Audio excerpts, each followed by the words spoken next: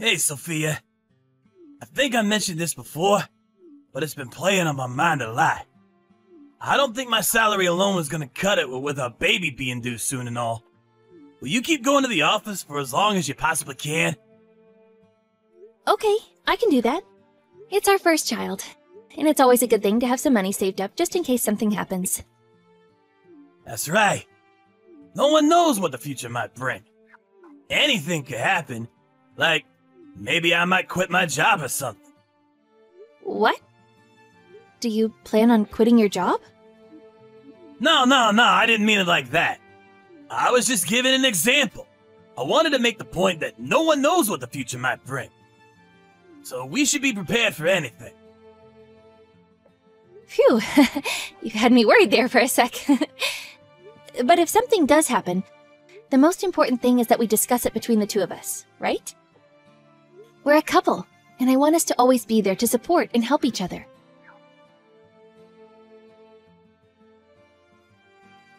Sophia, I just got assigned to a business trip scheduled for the week after next. I'm gonna be gone for about 2 weeks, so I won't be around at home at all. I hope you'll be okay. Wow, you must have been working really hard. Nice going, babe. I don't remember you going on a 2-week trip before, though. That's a long one. What's it for? I'm gonna be doing a training course at some rural branch outpost. My promotion's pinned on this. There's no way I can get out of it. I see. I can't deny that the thought of you not being around for 2 weeks makes me a little anxious. I know, babe. I'm sorry. It's really important, though, so I can't miss it. I told my boss you're due to give birth this month, and they're willing to be flexible. Worst case scenario, I can always cut it short and drive back, okay? I see. Okay, good luck, babe. I'm so proud of you. Thank you for working so hard for our future together. Oh yeah, there was one more thing. Apparently this branch of the company is way off deep in the mountains somewhere. My boss said the net infrastructure out there isn't great, so there's a chance the signal might be bad. Just want you to know going forward that it might be difficult for us to contact each other. Oh, really? Okay, no biggie. Just tell me the name of the hotel. At least then I'll be able to get through to someone, just in case something does happen and I can't contact you. The name of the hotel? Sorry, they haven't told me that yet. Do you, mind if I tell you later? Huh? Okay, I understand. Thank you, Tristan. It does mean a lot to me, you know. Anyway, what about you? What about me?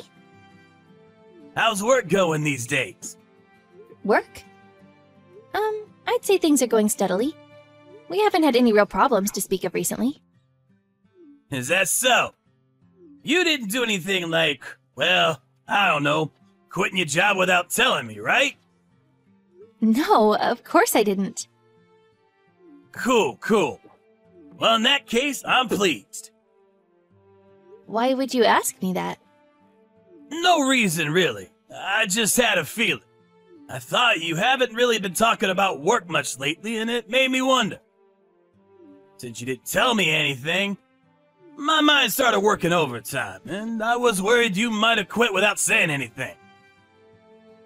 I'd never do anything like that.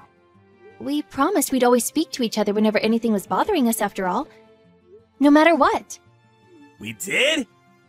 Yes, we did. The time I agreed to keep going to the office till it was no longer possible so we'd have enough money in case of an emergency. Remember now? Oh yeah, that was it. You jogged my memory. Sorry, babe. It just slipped my mind is all. I meant it, you know. If anything's ever troubling you, I want you to know you can talk to me. Meh. Well, you see, the thing is, I'm fine, actually. What does that mean? I'm fine, actually. You mean you don't want to talk to me? It means I can make my own decisions without talking to you. I'm an independent guy. What? That's not what I meant. I mean, think about what you just asked me. If I went and quit my job without telling you or anything, things would get really difficult for you, right? Which is why it's important for us to talk to each other as a couple whenever we're not sure how to proceed with something or we're about to make a big decision. Oh, yeah. That does make sense, actually. Okay, sure. You know, stuff like, maybe one of us is having a hard time at work.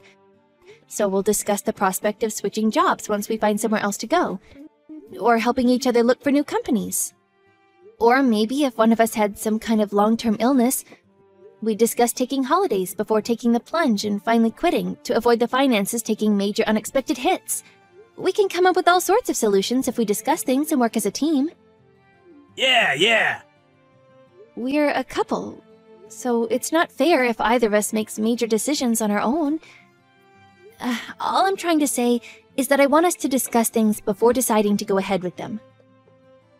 Yeah, I get it. Let's do that from now on, then. We have to be on our A-games now, Tristan. We're gonna have a son to think about very soon. I said I get it. I'll be more careful from now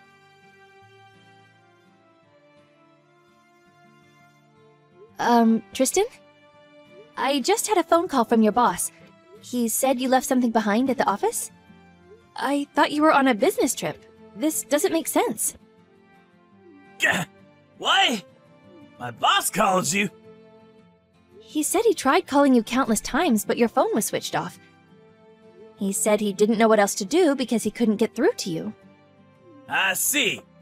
I've been out of state for a while. That's probably why. So, he didn't tell you anything else, did he? Other than I forgot something? Yes, he did, actually. He said that you quit your job. What the hell are you doing, Tristan? Explain yourself. Did something happen at work? Were you in trouble? Stressed? Did you lie about being on a business trip? Fine. Yeah, I lied. I quit my job ages ago. What? It's true? Why didn't you say anything to me? I didn't have a clue. We agreed to speak to each other about things like this, did we not? Maybe we did. But it's not like there was any point in discussing it. I didn't talk to you because I was already 100% dead set on quitting. Nothing you said could have changed that. What? You were 100% dead set? Why? Why did you quit? Talk to me, Tristan. Come on, isn't it obvious, Sophia? There you are, living life on easy mode like some kind of queen. I'm living life on easy mode? What? Then there I am, like some sucker, spending most of my time at the office to fund your lavish lifestyle. You do nothing but laze around the house and slack off, saying you don't feel well. Lazing around and slacking off? I can't believe what I'm hearing. It's not like I choose to feel unwell. Do you think I enjoy being 8 months pregnant and barely being able to move? Is it true, though? When a woman's pregnant, she can say she feels unwell even if she doesn't, and she'll suddenly have the whole world bending over backwards to accommodate her laziness. So you can get time off whenever you want. And it's not fair. Taking time off work while heavily pregnant is unfair? Fine, Tristan. How about you give birth to our son instead, then? Believe me, I would if I could. It doesn't seem half bad. You get to take time off work and sit on your backside eating potato chips all day the moment you say you got a headache. Why are you speaking to me like that? Is this what you've secretly thought of me the whole time? Yeah, it is.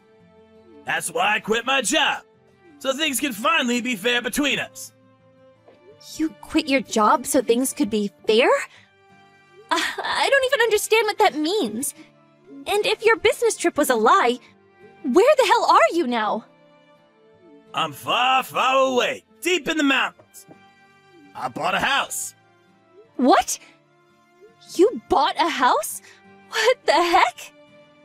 I always wanted to live a semi-self-sufficient life in the countryside.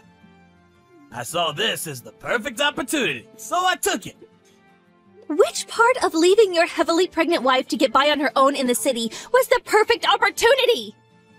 I mean, it was the perfect opportunity for you to pay me back for all I've done for you and look after me for a change.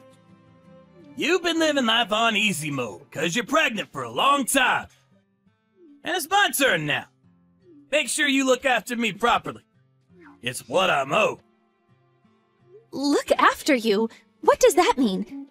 Are you really so desperate to be a cabbage-growing mountain man that you'd throw away our future together? Was the thought of growing old together with me so awful for you? Why did you have to do this now? It's not that I had to do it. Nothing was forcing me. It's because I wanted to. And I wanted to do it now. Besides, there's nothing stopping me lead a simple, self-sufficient life long into old age. I'm due to give birth soon. What do you plan on doing about that minor detail? What do you mean, what do I plan on doing? Why don't I have to plan on doing anything? I'm sick of being the one who fixes everything. Then there's the money solution.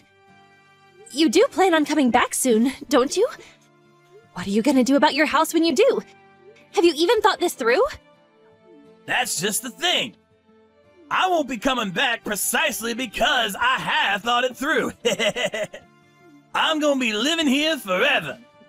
This is my little slice of paradise, and I don't plan on giving it up. Deal with the money situation yourself. Lord knows I've been providing for you for long enough. Oh yeah, make sure you send me plenty of food deliveries, though. Food deliveries? What? You quit your job without saying anything, then you abandoned me and your son. Then you ask me to send you food deliveries? Are you insane? Of course I'm asking you. It's what's owed to me for all I've done for you. Do you have any idea how hard I've been working to make you happy? To make sure that you never wanted or needed for anything? It's only natural you return the debt of gratitude. The debt of gratitude? There was me thinking we were a couple, when it turns out we were nothing but a business transaction all along. How silly of me. Did we not agree we'd both work hard together, for each other? I'm not saying I deserve a medal or anything, but you're not the only one who's been working hard, you know. Do you have any idea how much overtime I was doing before it got too difficult? You're the one who wanted us to discuss things as a couple, right? Well, that's why I'm telling you this now. We'll discuss it. Your salary went down when you started taking days off work. There's a serious indiscrepancy here, and it's not fair. If I'm giving 100%, you're giving 40%. That leaves a gap of 60%, which I expect you to account for. What is this? Is our marriage just a spreadsheet to you? How can you think like this? How can you say such hurtful things? Oh, I don't know. Maybe it's got something to do with me being overworked and reaching my mental limit.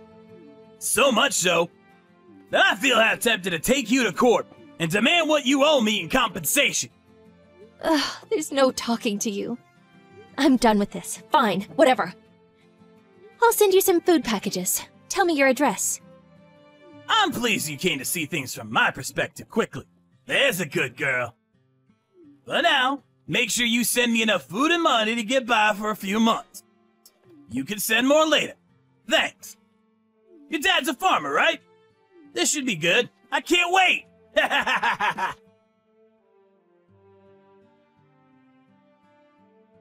How's work going, Sophia? Can I get a progress update? It's going fine as usual. That's great news. I'm totally dependent on your salary now. So I need you to put on a good show. Oh yeah, thanks for the food packages. They came this morning. 5 whole boxes! They're absolutely crammed full, too. That's my girl. One thing, though. I'm guessing you did it by mistake. But next time, make sure you don't send it payment on delivery, okay? Listen, Tristan, about that. Did you actually look inside the boxes? Nah, not yet. It's food and money, right? They're pretty damn heavy, so I don't see what else it could be. I wonder, what could it be? Huh? Wait. No way. Hey! These boxes are full of mud! What the hell do you think you playing at? You have no idea how hard it was filling those things up and getting them sent off.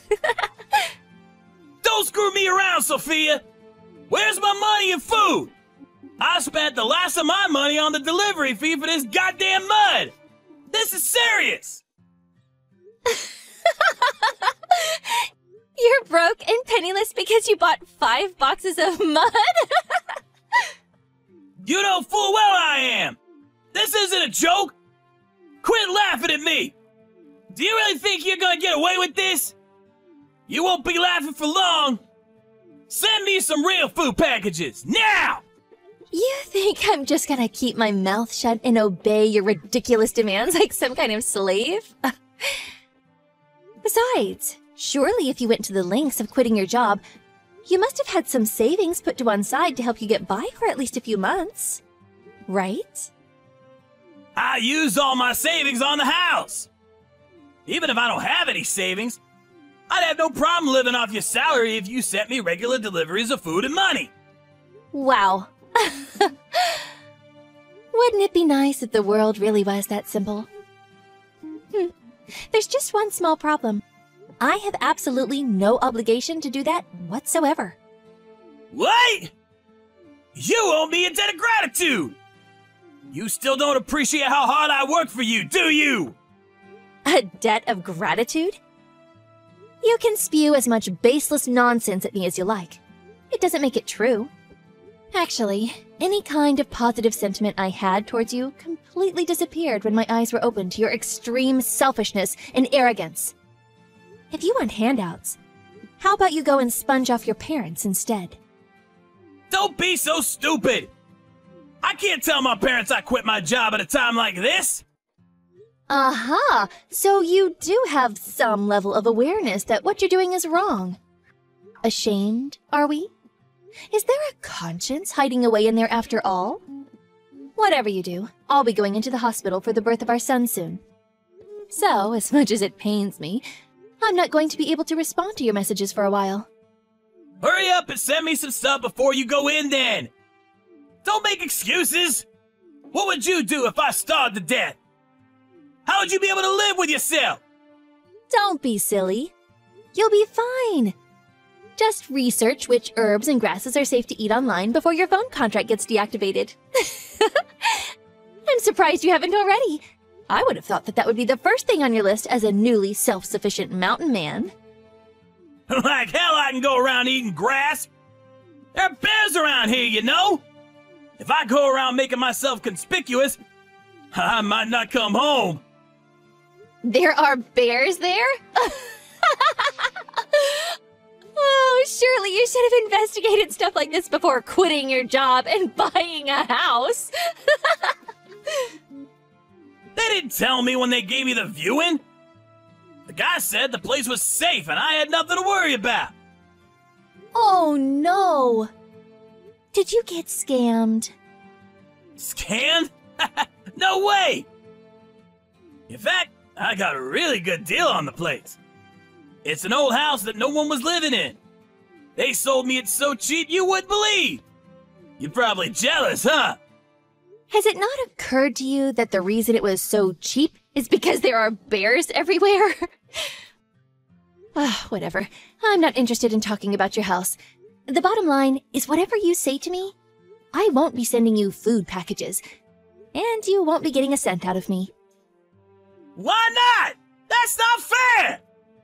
I always wanted to live deep in the mountains. It's been a dream of mine since I was a kid. It's a wife's duty to support her husband's dreams. You must have a few dreams of your own, Sophia. Have you no humanity? Sure, I have dreams. But nothing I want so bad I'd abandon my family over. I asked you before, didn't I? Did you really have to do this now? Isn't that exactly what you're doing by choosing now of all times to do this? Abandoning me and your son? We are your family, Tristan. I have no obligation to look after a husband who'd do something like this to me. How can you be so heartless? After all I've done for you, I'd be there in a heartbeat if it was you who was in trouble, Sophia.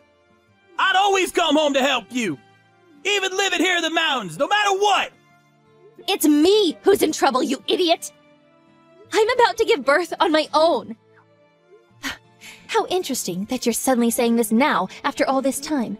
After buying yourself a new house to live in completely on your own, and making it abundantly clear you don't care about me. Your home is in the mountains now. No! Listen to me! No, I won't. I'm done with you. Deal with your own mess. And don't expect any help from me. Sophia, please! Help me! This is my hour of need! I'm begging you! Could you send me some money at the very least? Forget the food. I could buy my own if I got money.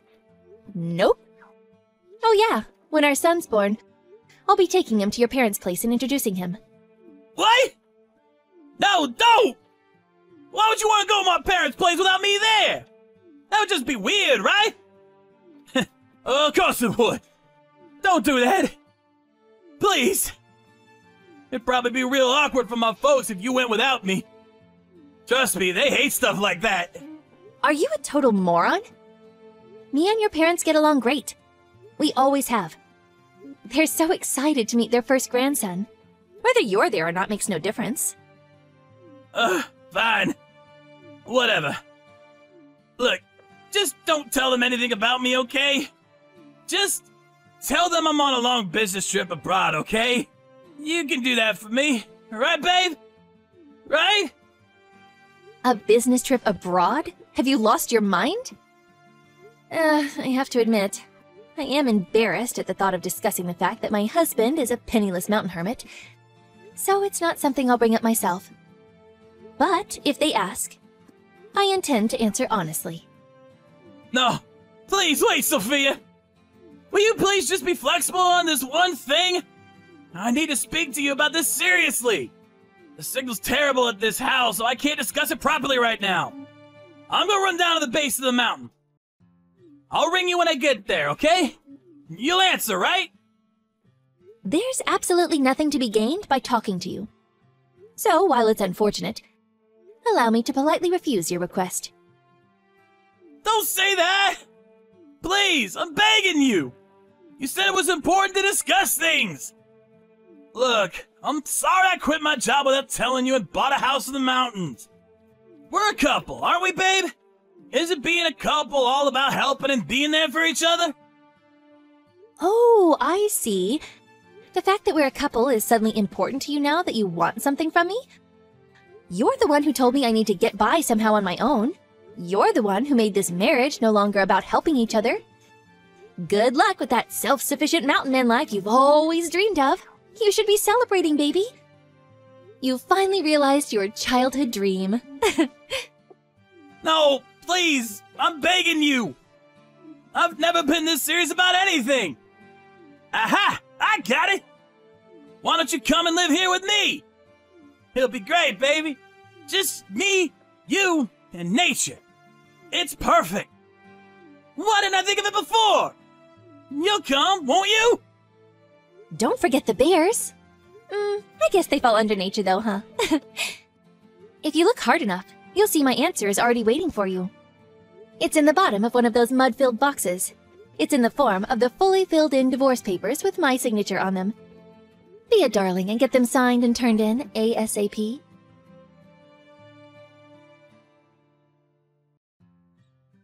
After that, I was admitted to the hospital and gave birth to a healthy baby boy.